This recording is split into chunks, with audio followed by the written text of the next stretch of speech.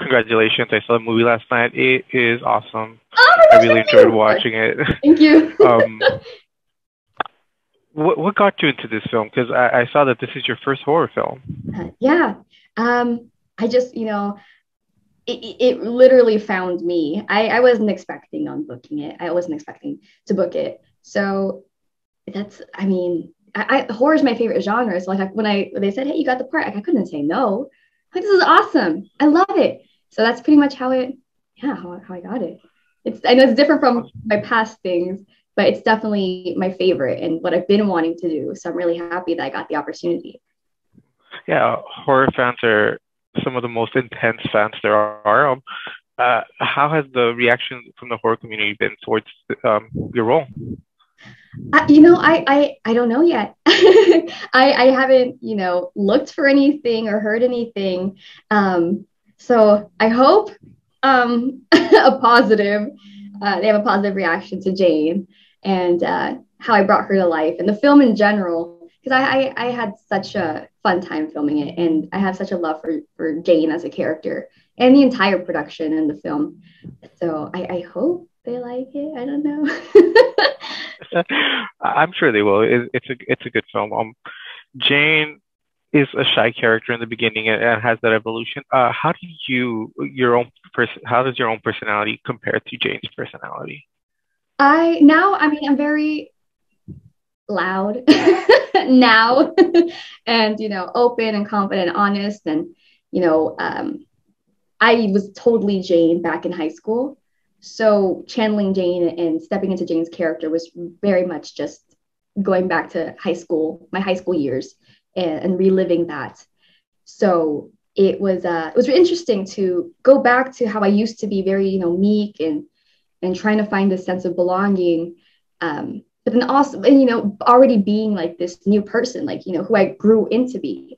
So it was kind of like I was like, oh, like I just wanted to give my old self a hug. Like I wanted to give Jane a big hug.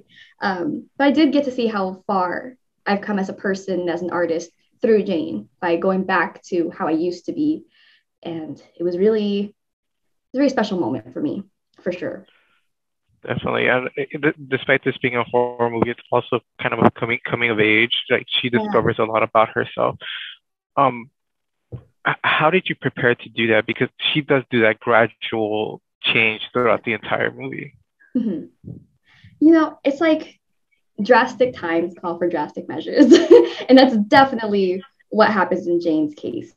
Uh, she's put into this horrific situation, and she has no choice but to like find her voice in order to survive. Um, and I think but I like how Jane is very composed throughout the entire film still. She's not as meek, but she is very focused and very like, she's a problem solver. She's not just going to panic and be loud out of nowhere. Like she very much still keeps is as composed as she can be in a situation like this.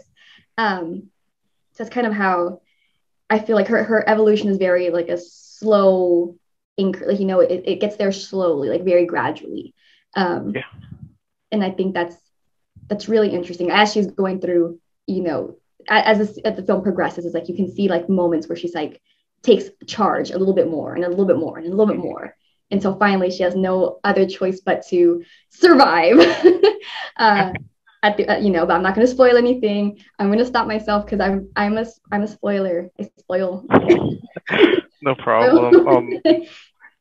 Since you're a horror fan, this is your first horror movie. What are some of the most memorable parts about making this film?